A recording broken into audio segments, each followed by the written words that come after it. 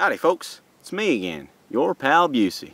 Now, a lot of young fellers have been asking me questions about women, you know? Questions like, Busey, when I get my girl, how do I make sure she's mine for good?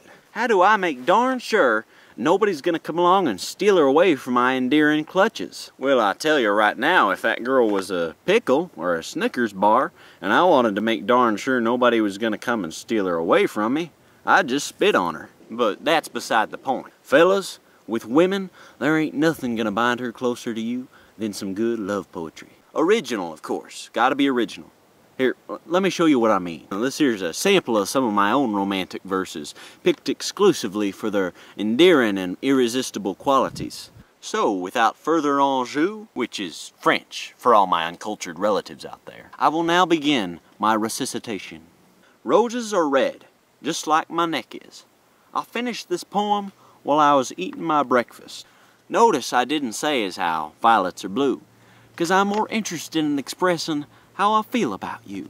Well, you're finer than sawdust and better than awesome, and I like you more than my mama's homemade southern fried possum. When I see you, my legs get so shaky it's frightening, almost like I've been indulging in a little white lightning, 'cause you're sleeker than snot and just right for cuddling. And you got a kick that could make a daddy mule run. When we're out in the woods, you're a sight to behold, and my jaw hits the ground when I see you pop that 10-point buck off. In case you hadn't noticed, great poetry doesn't always have to rhyme. Just wanted to make sure you knew that. For a lucky charm, you're better than duct tape, and shinier than the glitter on old Superman's cape, which I've always suspected is duct tape anyway.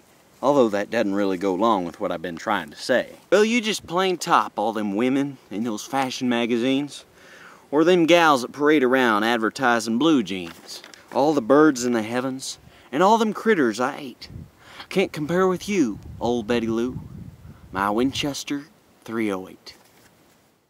Well, fellas, I guess that's about it. So I just really hoped today enlightened you and enriched you, and if you have any further questions for me, then well, just leave a little comment down below in the little comment thingy, and I'll do my best to help you, son.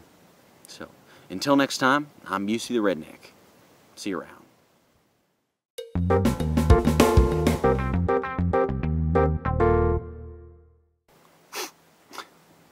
As you can see, I'm very affected by great art.